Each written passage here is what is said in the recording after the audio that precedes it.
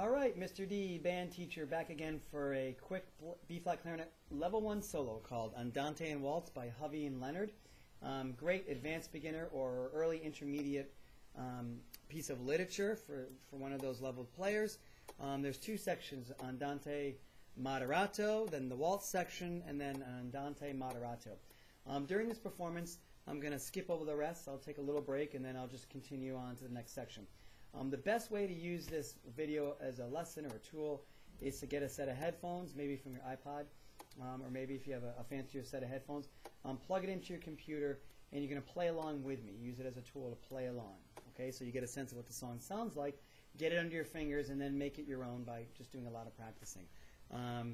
Just be careful of the key signatures in the top part, and then it changes in the middle. And that's it. So have fun with Andante and Waltz. I'm going to start at section 1. After the piano introduction.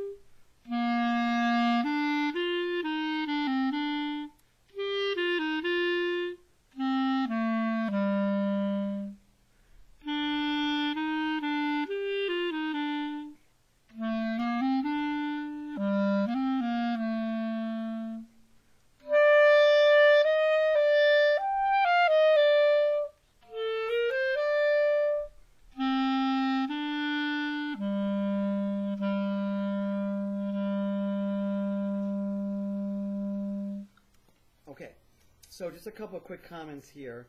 We're going to want to go back to 49 for a second. Make sure you hit the ritardando at the very bottom line, the ritardando at the very bottom line first measure. So let's start back at 49 for 1 second. Play along with me. Ready? Go.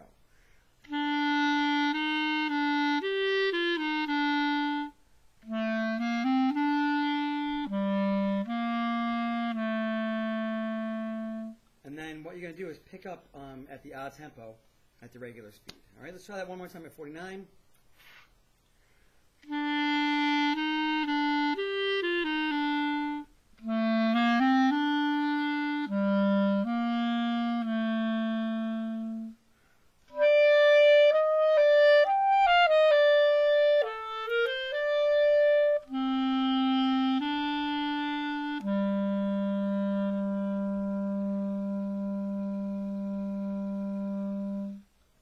Okay, so that's Andante and Waltz. It's a general sort of overview of what the song sounds like. I would work on the articulation pattern at 21, where it says giuicoso. You want to definitely do that. Remember, it changes time signature to a 3/4 time. So you're coming off 1, 2, 3, 4, and then 1, 2, 3, 1 and 2, 3, 1 and 2, 3, 1. All right, so be careful that you change the feel of it. Change it from a a slow walking tempo to a waltz feel, where we have, a really strong 1. All right, there is a note at the bottom. I'll read it to you. It says, in the waltz section, the quarter note should be played rather short and light in style. And those are actually identified with staccato markings. You can see those. And then it says, both the opening and closing Andante section should be played legato, which is a smooth, connected style of playing. And you can actually see it. You can figure it out just because it's all slurred. So that, it's longer phrases when you play. All right, so here is the Andante and Waltz by Hovey and Leonard. It's a great intermediate advanced beginner solo. Keep practicing. It's a wonderful solo to learn, to get under your belt.